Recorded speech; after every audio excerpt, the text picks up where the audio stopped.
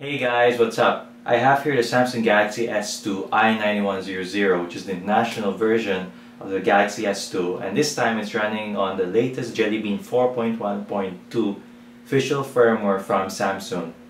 This has been recently released only in certain countries like Spain and China. However, it can run on the international unlocked version. Let's check it out. Hey guys, I'm back again. So this is the main home screen of the new Jelly Bean firmware for the Samsung Galaxy S2 i9100, which is the unlocked international version.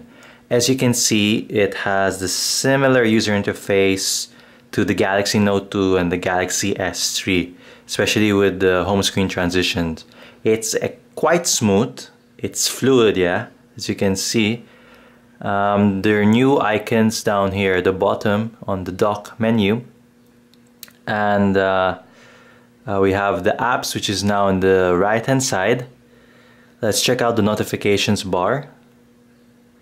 And yeah, this is really awesome. They have what is here as the sort of shortcut settings here, so you can easily turn off the Wi-Fi, turn on GPS. There's also power saving, and we have the notifications here, brightness control. So this is very similar to the Galaxy S3 and the Galaxy Note 2.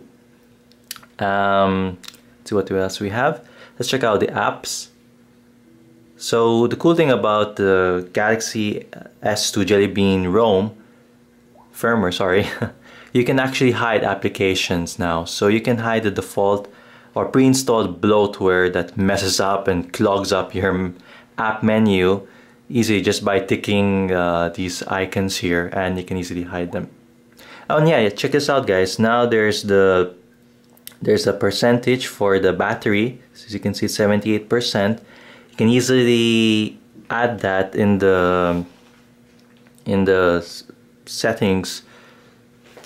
So let's check what else is new here. Let's check out the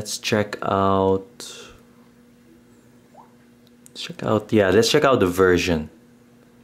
So this should be running on 4.1.2. Yep, it is. There is. Yeah, you can play around with these beans. Let's check out what other settings. Yeah, okay. We have this home screen mode.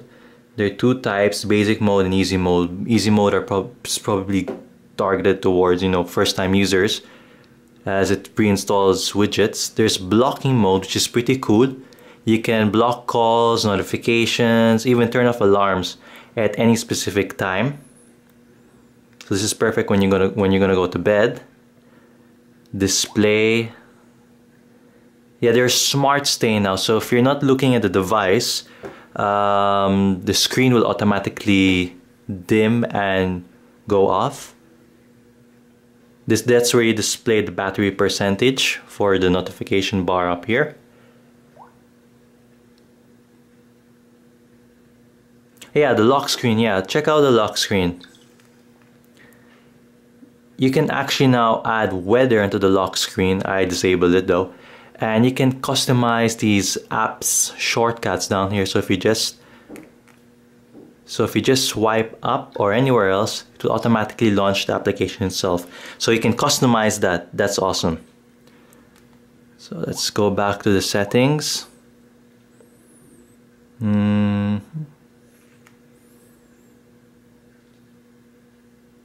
There's face unlocked, yeah.